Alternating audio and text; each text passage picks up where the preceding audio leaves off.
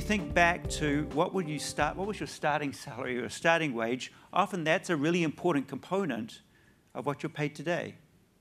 And the question we were interested in was, can you break that cycle somehow by switching jobs, moving to a different firm? It seems like switching jobs actually helps. The second point would be to not feel